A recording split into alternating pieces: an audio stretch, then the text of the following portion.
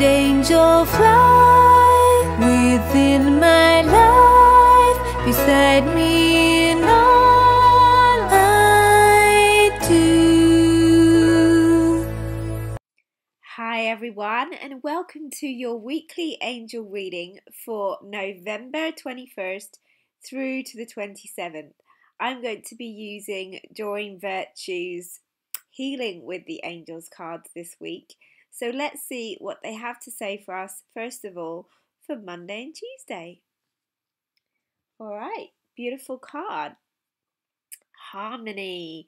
This reminds me of Archangel Gabriel, this card, because of the beautiful copper yellow light around this angel.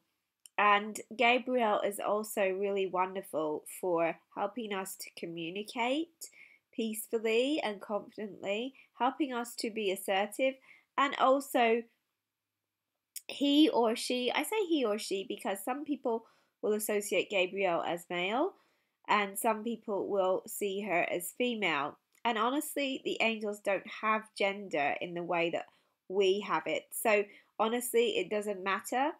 But anyway, Gabriel is beautiful for helping us to really communicate our message and be a messenger in the world, whether that be through music or singing or speaking or writing, whatever it is. And so I hear, yes, okay, it's like the card says, really important that we surround ourselves with what is harmonious to us, really focusing on harmony. But I also hear it's really important for us to share in whatever ways we are guided to right now, to share a message, to share what we're passionate about, to use our energy, perhaps our frustration, our strength, our passion to make a difference in the world. Because as I've often said, we are all instruments of the divine and we all have a unique gift to share that is a unique part of the orchestra, which is the whole universe. So sing your song, dance your dance, write your story, whatever it is, but do share this week. Okay, so here is the card for Wednesday, Thursday. Interesting. I did not pull these cards for me. I pulled these cards for everyone, but as you can tell, I still have some throat and cold issues going on, and I'm due to travel this week. So I've been doing a lot of surrendering and releasing, and it is coming to the end of a very intense year.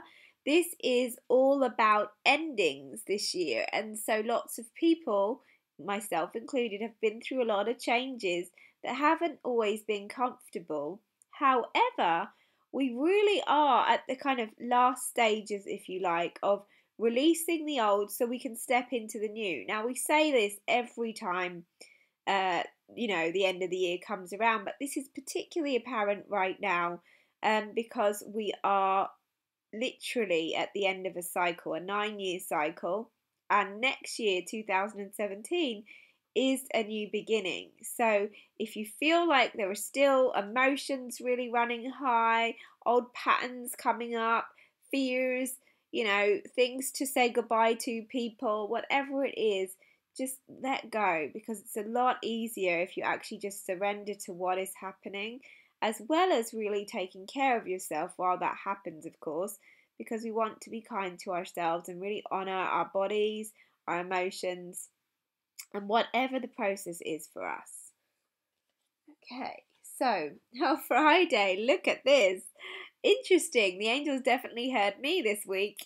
It's body care. So again, as I said, as we release, as we really set the intention to let go of everything that doesn't serve us, we must take care of our bodies. We are spiritual beings, but we are having a human experience, and our bodies are our vessels where we get to show up in the world, where we do get to share. And of course, the beginning of the week was talking about us sharing. So if we want to share, if we want to do the things that we're meant to do, we have to take care of our physical selves so that we can be fully present with others and give. We can't really give that much if we don't allow ourselves to receive.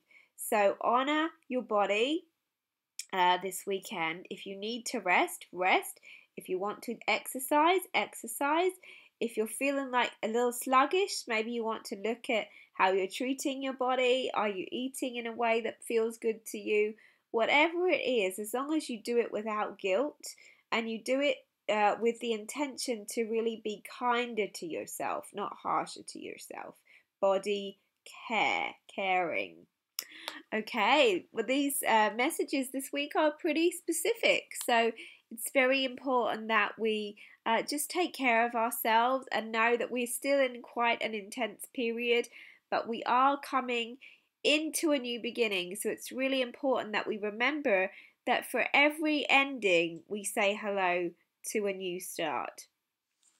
Sending you much, much love, and I will speak to you again. Probably not next week because I'm traveling. I'm actually going to be in Bucharest, Romania, so it will depend on whether I have any time to share a video with you, but you can keep updated on my Facebook page because I'll still be sharing there and hopefully posting pictures and things from our event. Take care and I'll speak to you soon. Bye bye for now.